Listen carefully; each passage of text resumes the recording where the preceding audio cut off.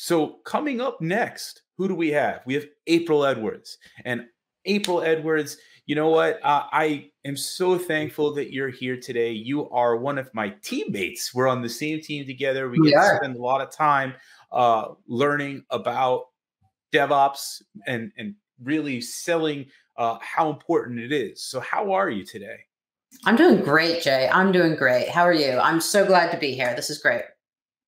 I'm doing well. Let's take a look at what you're going to be talking about today, really quick. I know we've got a quick description that we're going to be implementing automated process that leads to DevOps success. So we're going to go ahead and give you a chance to talk about automation on Azure. I think that you've got a lot of great information for us today, and I'm going to kind of let you take the lead. Now, I'll see where we go and maybe ask some questions along the way. Sounds good. So we're going to talk about automation on Azure. And Martin Woodward just said it, pick something that hurts and start there. And before we start, we're going to talk about, why automation is important and what we can do to automate. So, we defined what DevOps is, right? And, it is the combination of people, process, and products and that technology thing to deliver this value. And we want to deliver value. We want to bring people together and we want to have common shared goals. And that's really important. And we need to increase the collaboration. And when you have different backgrounds in an organization, that can be really tough to do. Martin has that developer background and Stephen has that operational background. And same with you and I, like we have very different backgrounds, right? So we work together, you and I, in our organizations to execute these things. And technology is a big part of that, but it's driving that value of whatever we're doing. But we need to be able to enable our teams to do more and be more effective. And we need to facilitate experimentation in our organizations, and that's crucial. And we need to focus on automation. And, it's a hard thing knowing where to start, but we go, well, why is this important? Because, I'm an operational person. I don't want to change, but we need to make these changes because your competition's already doing it. And, forget everything else, forget all the stats about, increased velocity and all these things. Those are really important, but human error. A lot of the outages that you and I have seen and probably created ourselves has been down to our own error. So I want to talk about the people side of it a little bit. People is the hardest part of DevOps. We're asking people to make a cultural change. Now, when you have an ops team and a development team and any other teams in an organization and they're trying to make changes, traditionally we worked in silos and we blame that other side of the team. And that's difficult because, we need to be able to work effectively, but what we found is just blame the other side and we just toss things over the fence to each other. And that doesn't go well. That's not driving the same value together. So we need to look at, our process a little bit. We have kind of 4 phases in our process. And when Martin and Stephen and yourself were talking about DevOps, this is crucial because we want to continuously reiterate our process. Now, and that starts with the planning phase. We want to do everything early and often, and we want to fail fast. So when we talk about automation, if it doesn't work, we need to find something that works better or another way to do things.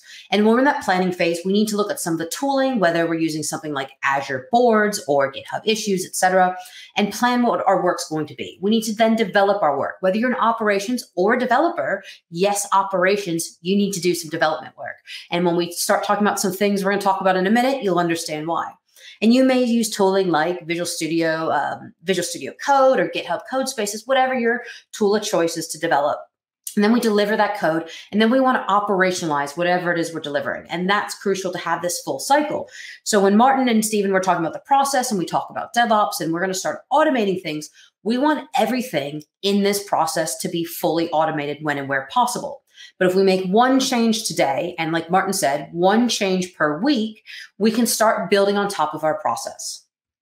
So I want us to focus on tooling over tasks. Now, Jay, with an operational background, when you were taught to automate something, how did that make you feel?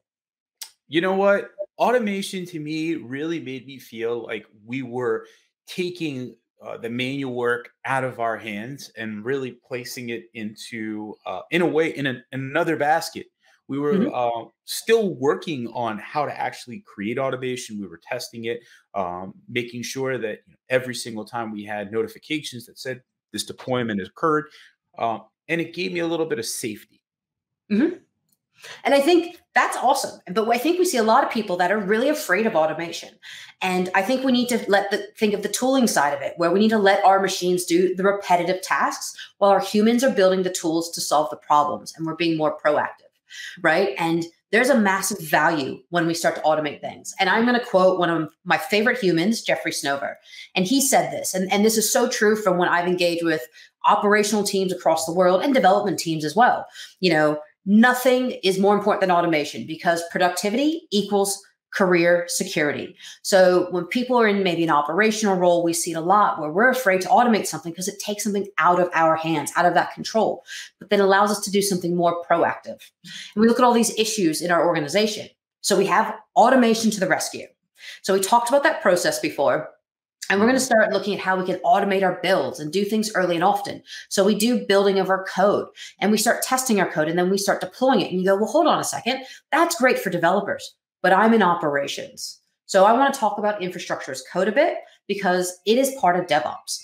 And when we start talking about this whole process and we start automating these things into what we're deploying, we're kind of referring to what we call continuous integration and continuous delivery. And there's lots of tooling out there that can help us. I want to talk about infrastructure as code because, Jay, both you and I love infrastructure as code. It's kind of at the heart and soul of what we do, right? Yes, and there's so many different options out there nowadays. I remember coming into it, and it was pretty much Chef and Puppet, and those Yeah. were and then there was like CF Engine and things like that came as well. I grew up in a PowerShell world. I say grew up. I mean, in the kind of the automation side of my career, it was all PowerShell for me. That's where I learned automation. I started automating things in Exchange and SharePoint and through Windows Server many, many years ago. And I didn't think of it this way, and it took some time, but infrastructure is code at this point. And when we start looking at tooling like infrastructure as code to start automating the beginning process, and this is great because this is something you can do on premise, you can do it in Azure or multiple cloud. And we start looking at different practices, and this is where the tooling side comes into play, but this is also the people change. And I know, Jay, you and I can attest, we have to change a lot to embrace these processes, right? We have to start putting our code in code source repositories. So maybe we're using GitHub or Azure repos. Then we have to start looking at the life cycle of our code. And this has a lot of benefits because we start not just hoarding our code to ourselves and then, something going awry when we go on vacation, but we start collaborating with our teammates. So that breaks down those barriers. So we start collaborating with our other operational folk, our developers, our DBAs, our PMs, whomever else is involved in that project. So we increase our collaboration. Then we start versioning our code. Think of it, the old days where we kind of save a file and go, you'd have like file -1 and different versions. You'd put it into like your little file server. When we start using, source code repositories, we start using better practices where we version it, and we can also have governance around it, and we can have full traceability. And this means we can also have our code as reproducible and very scalable. And that's what customers want. They don't want to just go deploy a virtual machine and be done with it. So the types of tooling with the infrastructure code is vast, and people go, where do we start? There's tons of options. So the first few at the top are are Azure native. So we have ARM templates, which Jay, you and I have both used, right? And now there's Bicep. Yeah. And I love Bicep. I was not a fan of ARM, but you could go into the Azure portal, deploy something, export an ARM template, and get started. Like, it was a really good Azure native way to get started. Bicep, the overlay on top of ARM, is so much easier to learn, so much more readable, and it's gaining huge amounts of popularity. And then you can do stuff in the Azure CLI and with PowerShell. And now PowerShell is cross-platform. It's just not in Windows anymore, which I think makes it even cooler. And then we have the other tools like Terraform, which is multi-cloud. So again, for those of you working in kind of this hybrid environment, whether you're going Azure, AWS, or GCP, I want you to use Azure, but you can use Terraform. You also have tools like Pulumi that allow you to take the code knowledge you already have. Maybe you code in C# or Go or TypeScript. Pulumi allows you to do that and then write your tests in code. And then, like you mentioned, Jay, like Chef, that's a lot of what we got started with. And you have Puppet and Ansible, again, multi-cloud. State management of your environment. So this is kind of an end-to-end solution where we have this full cycle, where we plan in Azure boards as an engineer, and I'm using the term engineer to talk about our role effectively. Then we write our code in Visual Studio Code, accessing an Azure repo. We deploy that code to something, and then we wrap around that operational side with some kind of monitoring, like Azure Application Insights. Now, if everyone stays tuned for the next talk, we're going to hear from my colleague, Donovan Brown, where he's going to talk about a step further, where he's going to go cloud native and that full life cycle. So before we go any further, I love doing a demo, Jay. So are you ready? I love me a demo. I love me a demo. Why don't you bring it on up? Cool.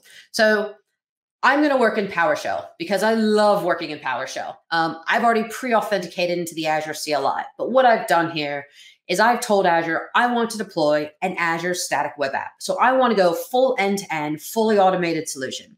So instead of going into the portal, we are going to touch the portal, but we're not going to deploy via the portal. We're going to use some, very light infrastructure as code. I'm going to connect this into I've told my code where my GitHub repo is sitting, what branch, where I want to deploy the static web app to, and the name of my static web app. So if you can see the name at the top, create DevOps. I'm sorry, that's the resource group. It'll be SWA-create DevOps. Now, when I run this code, it's going to go connect to my Azure portal. It's already authenticated through with Active Directory, and it successfully deployed my static web app. So I'm going to go over to the Azure portal, and in the portal here, I can see in my resource group, I have a new static web app. It's deployed much, much faster than if I do it from the portal. It also outputs a URL for us. Now, this URL is randomized. We can put in a custom DNS name. Absolutely, that's fine.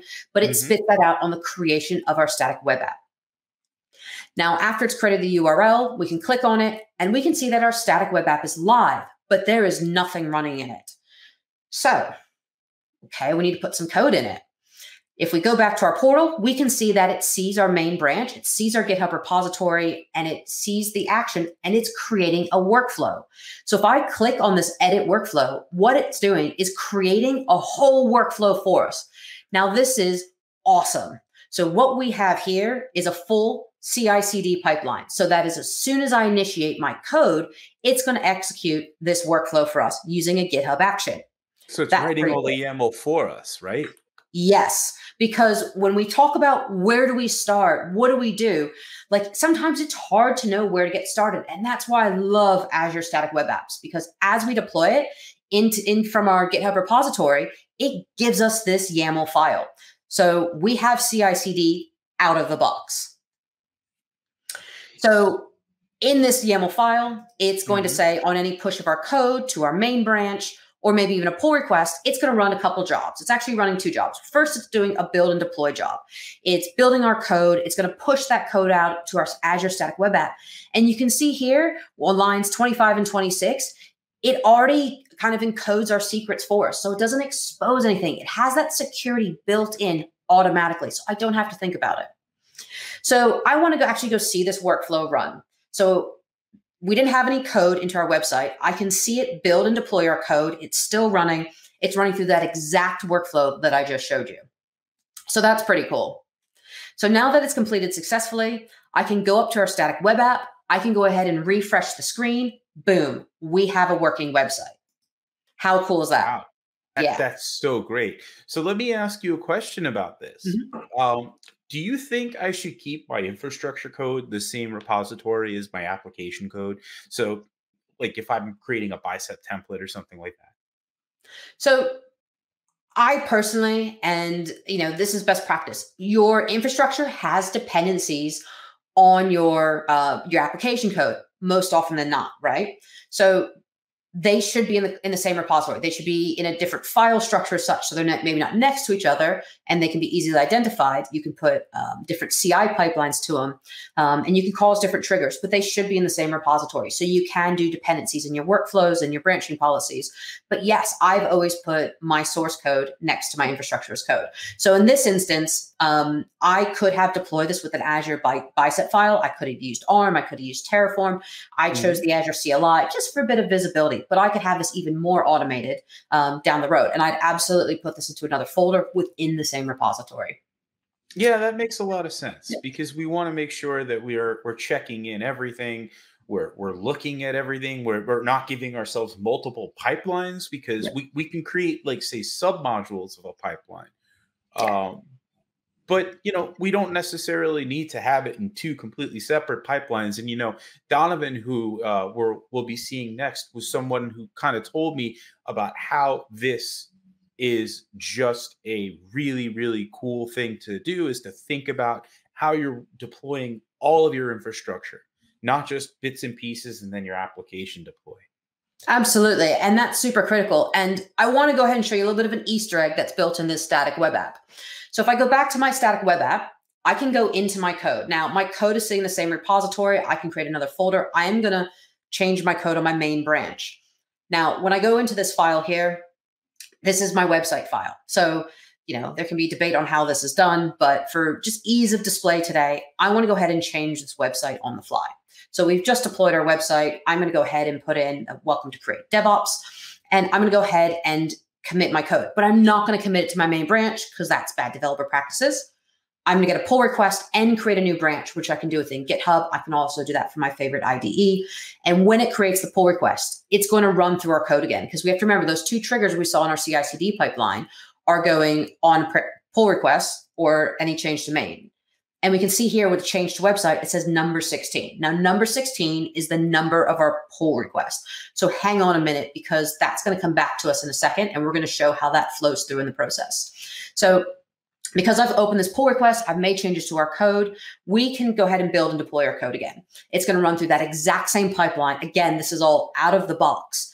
So it's going to run through our code, do all this cool stuff. So we've created an Azure static web app. We've deployed our code to our web app without having to touch any quote infrastructure. It's all been automated end to end. We could go a little bit further and automate the infrastructure as code piece, but for now, we're going to get the website up.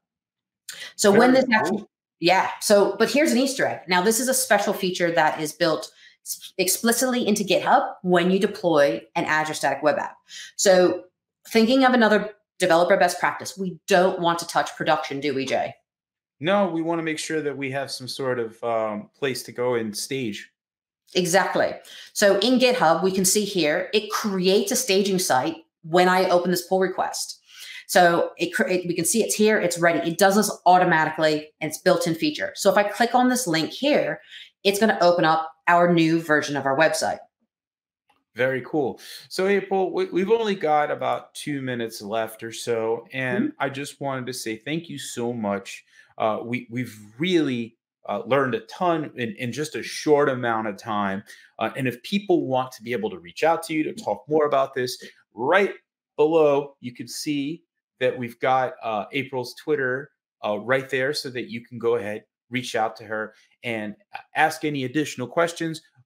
We've got lots and lots of information also in the chat. We'll answer your questions. We've got some great ones that have come in. But anything, April, I want to just wrap up by asking you this. How did you really feel when DevOps first became kind of like a part of what you do? Just in like 30 seconds.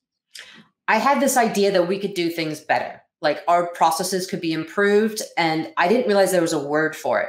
That was how new I was to it. So when I actually learned it was a thing, and there were stats, and there was like a process and a whole school of thought and like hard facts behind it, that really excited me. And that's why I went from an ops side to a developer side in my career. And that's why I became just enthralled with DevOps, how it works and how we can do everything better. Awesome. Well, thank you so much, April.